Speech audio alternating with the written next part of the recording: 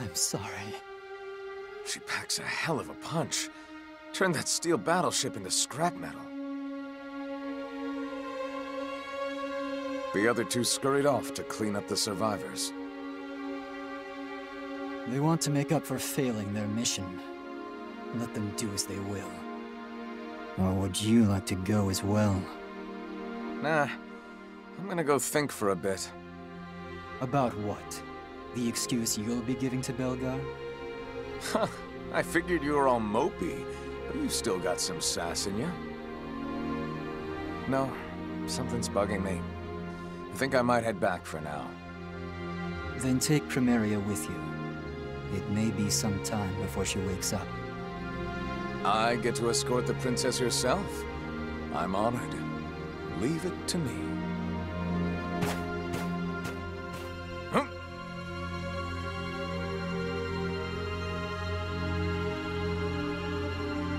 She looks so peaceful when she's sleeping. You'd never guess she just destroyed a battleship with her bare hands.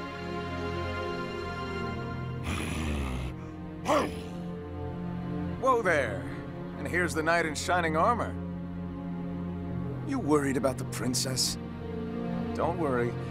It's no pumpkin carriage, but this baby can get her back to the ship safe and sound.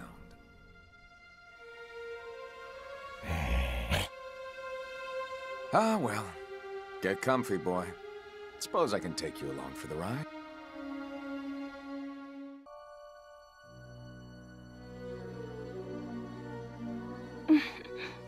Good boy. You're so good. But me?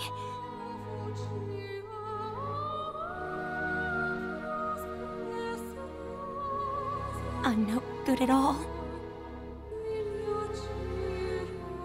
The comet was destroyed after Crymaria lost control. The Centurion moved to their aid, but that vessel also caught fire and sank. Investigations are underway, but we're searching in a blizzard. We may not be able to recover the wreckage.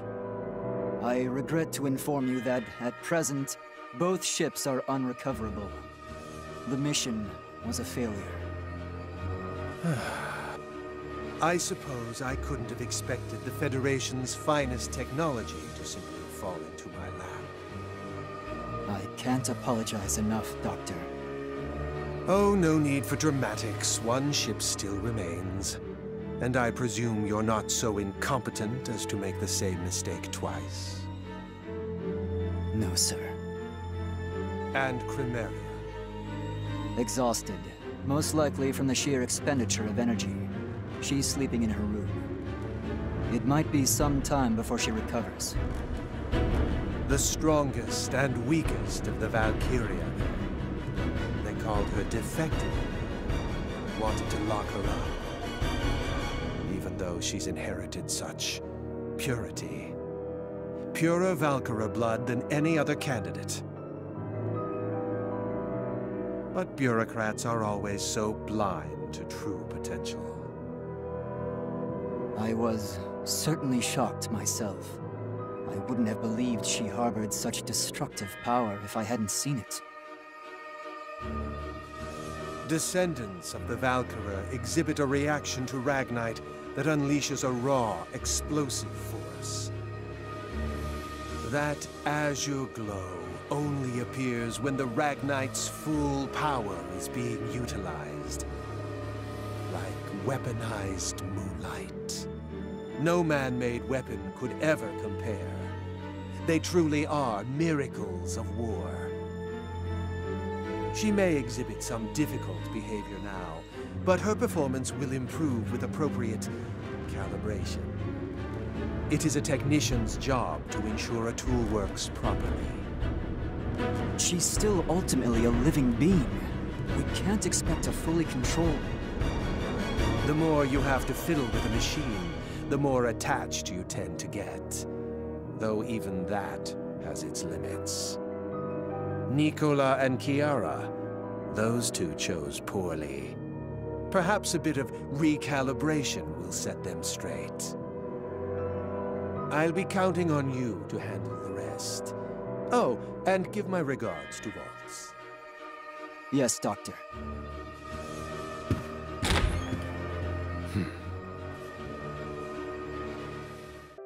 Hey there, pretty boy.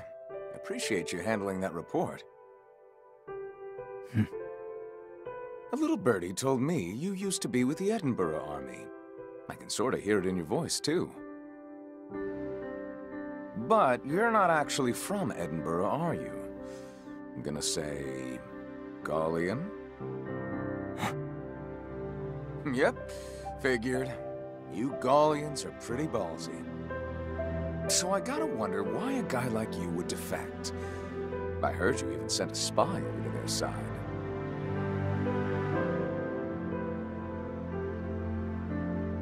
And a femme fatale at that. Am I right? To think, a gloomy guy like you seducing the enemy's women. I didn't know you had it in you. That's not it. Oh, come on. Don't be shy. We're both red-blooded men here. She's my sister. Uh-huh. My sister was aboard the Centurion. What? My God, man! Why didn't you say something sooner? How are you this calm? If your sister was on that ship, she's dead.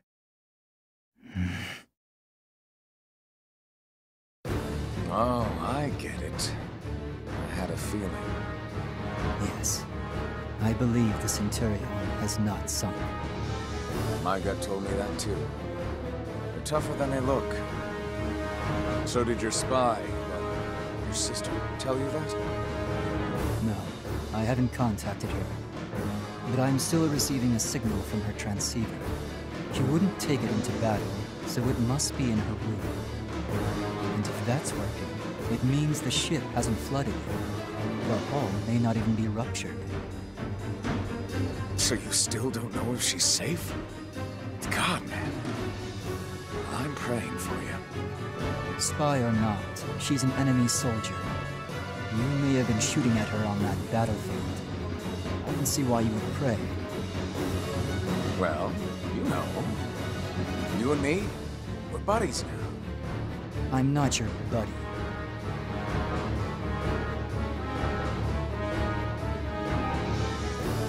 Too bad. We're fighting for each other's lives. Like it or not, I'm the only friend you've got. But hey, the Centurion hasn't sunk. I know. Plans are already in motion.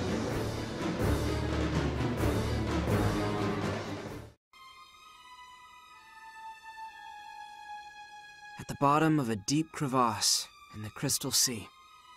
Words can't describe the shock and joy we felt. The Centurion buried in ice, but intact. It turns out, the Winter Witch's attack had not been fatal after all, merely grazing the deck.